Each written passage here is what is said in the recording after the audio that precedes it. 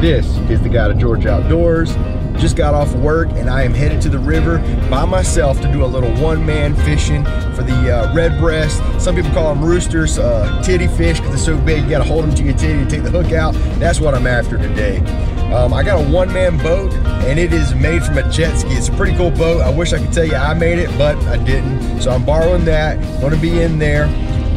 If you like hunting, if you like fishing, if you like catching redbreast, go ahead and hit that subscribe button because I do it all on this channel and you'll find something that you like. I'm headed right now to get some gear from the Metter Bait and Tackle store. They've got pretty much everything you need, live bait, crickets, minnows, shiners, whatever. We're gonna just load up on some crickets, some spin dandies, and head down to the river.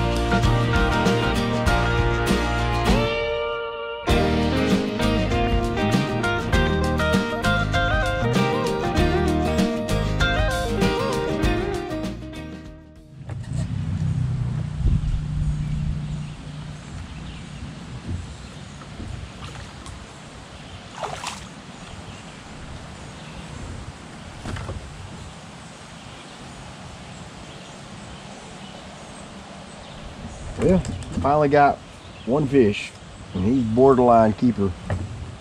Been hard fishing so far, but there he is. Not the redbreast I was after.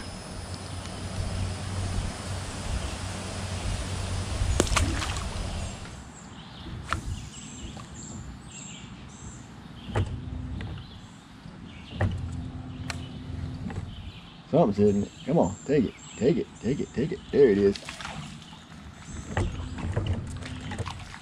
Nothing to it. Another old little brim, small. I caught one redbreast. Everything else I've caught is brim, and I ain't catching none on the spinner. I caught them all barely moving on the court with a cricket on bottom. There he is, right there. Look at him. Yeah, that's all I had. Just stopped, got me a drink, a snack. The fishing's not been good. I caught maybe 6 or 7. This is probably the best.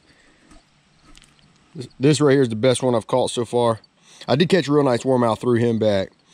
But he's a pretty fish, just not catching him in the numbers. And this is actually a little smaller than what I was hoping to catch. So we'll put him back.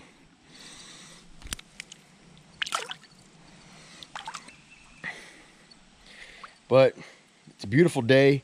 I just don't think the fishing's quite right. I fished crickets on the way up, so we're gonna drift back down and fish some spinners, maybe some crickets on the spinners, and hopefully pick up 1 or 2 there. But it's just been a fun day. Just haven't caught the fish like we hoped to. I did catch a really nice warmouth, threw him back. The camera had just died, so we're about to get in the boat and head back. Look at that right there. That is embarrassing. Embarrassing. That is the kind of day I'm having.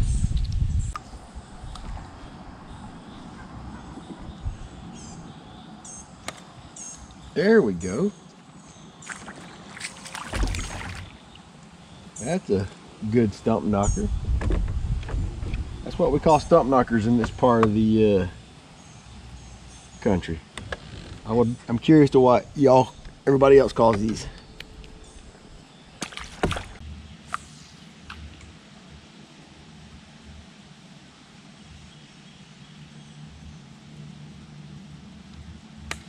There he is. There he is. My best fish of the day. Not my best fish, but I had to have that thing within just a couple of inches of the bank to catch him. Beautiful little fish. We are in the river fishing today. We're in his boat. I'm letting him be the captain today, so I just get to sit back and focus on catching fish is what I love to do. If you like fishing, hunting, go ahead and subscribe to the channel. We do it all here. We're not just hunters. We do it everything. We love the outdoors. The river is still on the fall. I don't know that the fishing's got quite right yet. He's going to do a little bass fishing. I'm going to go after the redbreast, other panfish. Hopefully we'll put some fish in the cooler. I think we will. What do you think? We will. I know we will. Yeah. If you like we it, get together, well, something's going down. Something's going to die. Something's getting eaten. Something's going down. When I'm out here fishing, one of my favorite things to do is take a cricket and put it on my lure. And the cricket about came off. And this right here is I believe that's the 1/8 ounce spin dandy. One of my favorite lures for the river. One thing I can't stress enough is when you're fishing for redbreast, how important an accurate cast is. Getting it in there to the spot. See right there, I was about 2-3 feet off the bank, and that to me is most likely a wasted cast. You really got to get it in there, because those redbreast, panfish, they're at the bottom of the food chain, so they're going to be holding real tight to structure to kind of keep them from being out in the open. And they're ambush predators, so when smaller bait fish, crickets, or drift by, they come out of that structure and go after it. Little bass. Or is that a redbreast? That's a redbreast. Okay. Another female, pretty one. We like to, you can tell by the colors whether they're a male or a female. And this one's a female. She's a good eating size, but we're pre-spawn, so we're gonna throw her back. I got something pretty good. You crushed it back? Yeah. Look at that titty. Yes, sir. Don't leave him now. Look at that joker right there, Bubba. Look at that. Holy moly. That's a big one. Look at That's what you call a monster. That's what you call a titty. Yeah. The old titty fish. That is a monster redbreast right there. Yep. You can't put your hand around it. You got bear claws. I got bear claws and I can't get them around it. And look at it. That is as pretty as it goes. Josh, I might need to run by that one more time because I had a couple bites at that spot. Okay, yeah, I'm gonna get back. Guys, you don't get a redbreast this color in any other water than this dark water. Man, I love doing this kind of stuff. This is why I come. And you talking about a good eating fish. Josh, that thing fries up as white and as sweet as they come. It's delicious. Oh man, I love this crap. Right there, that's a ham hock. It's called a titty because you got to hold him against your titty to take the hook out. And some people call them roosters. I call them titties. Oh boy. I don't get ridiculous and keep 100 fish, but I do like enough for stink up the grease.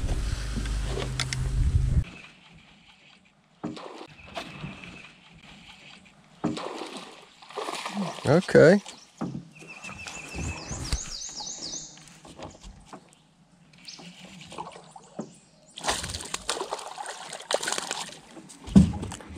That is what you call Fillet City right there. Fillet City. Where do you live at, Josh? Right there on the other corner in the side of Fillet City. It's pretty bass, man. These bass in this water have some dark color. They're pretty, ain't they? Boy. What's he about that 1.5 pound range? Yeah, about 1.5 pound range. Yeah. He's pretty. Oh yeah.